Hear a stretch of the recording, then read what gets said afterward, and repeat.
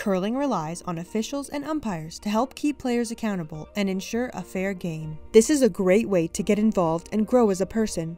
Officiating will teach you mental toughness, people skills, and how to view the game in a whole new light, one that emphasizes fairness, integrity, decisiveness, and sound judgment.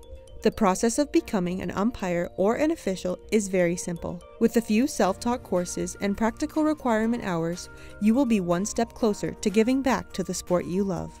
The first step is to complete the Time Clock Operator/Observer official courses. Previously called Level 1, this step is comprised of completing registration and submitting it to CurlSask.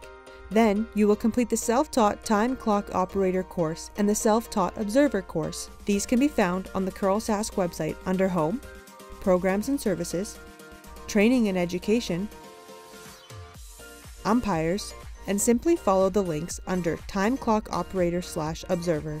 After these courses are completed, it is mandatory that you complete the practical requirement of a minimum of 6 games of officiating experience under the supervision of a level 3, 4, or 5 umpire at a CurlSask championship, and receive a positive evaluation.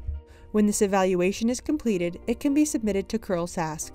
Once you have completed the Clock Operator/Observer course, the next step to continue your umpire and official education is to complete the Game Umpire courses. Previously called Level 2, this level contains attending a Game Umpire training course.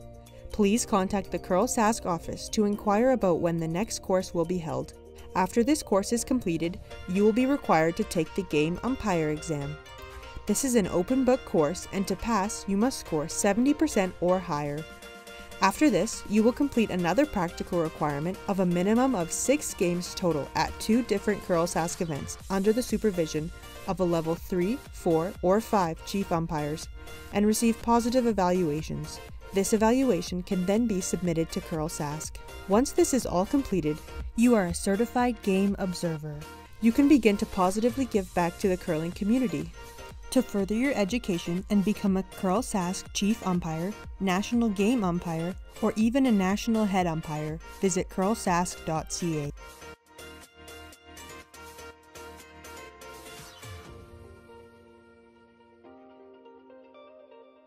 For any further questions about this process, please contact curling@curlsask.ca.